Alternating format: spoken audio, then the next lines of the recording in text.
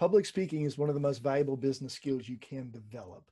It can create opportunities to advance your career, grow your business, attract new clients, and help you stand out in a crowded field. But as I'm sure you know, many people feel anxious, fearful, or even angry about having to present. They're just not comfortable. Well, I was recently reading online an article from Infogram, and it lists the 5 top fears of public speaking. The problem with the phrase, people are afraid of public speaking, that's too generic. What does that mean? Some people will tell you that it's not even public speaking that you're afraid of. What you're really concerned about is public humiliation, especially in front of a group of strangers. What's public speaking? It is a beautiful opportunity to humiliate or embarrass yourself in front of a group of strangers. So it's not the speaking that scares you. That aside, there are 5 fears that are listed on Infogram that we're going to address in these next 5 videos. Number 1, having a shaky voice or loss of breath. Number 2, forgetting what you're going to say. Number 3, technology issues. Number 4, being heckled by your audience.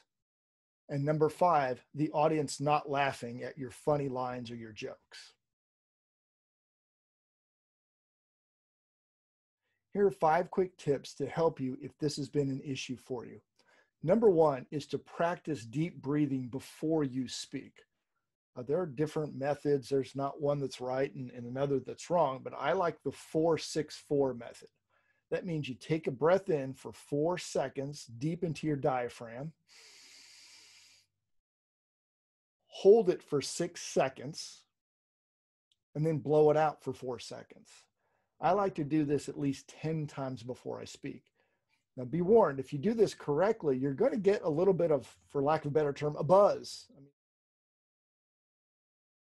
it literally is oxygenating your blood in your brain, and you're going to get a little bit of a high feeling, and that's fine. That'll add to some of your energy right before you speak. The second suggestion is exercise.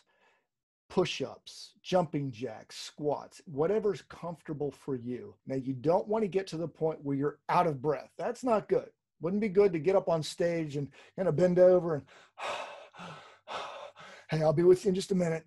Just got to get, had a great exercise before I came on stage or came here on camera. You don't want to do that. You want to exercise just enough to burn off some of that nervous energy. The third suggestion is one you're going to hear in other tips. It's practice. Nothing takes the place of practice.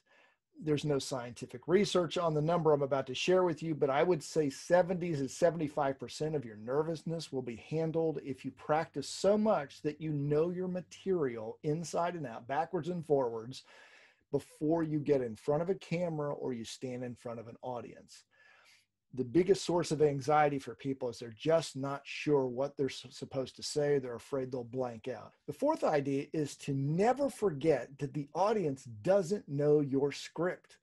They don't know what you are planning to say. The great contradiction of speaking is that we have to develop the craft, develop our speeches so well that we know the words. We pick the right words, the sentences, the phrases. We know when to pause so that they think about the points that we're making. But the contradiction is they're going to forget probably 99.5% of the words we say. But what those words do is generate the right feelings. The fifth and final point is this. Never forget that in the year 2020, when this is being recorded, audiences today are under more pressure, more stress. They've got so much going on that they want you to succeed. When you succeed as a presenter, it means they're getting some type of value. They've got too many other options for their time, their family, their kids, their careers, their work, their social life. They've got all types of entertainment available to them, online, TV, podcasts. Nobody sits in front of their computer screen or actually attends a live event hoping that you stink. It just doesn't happen.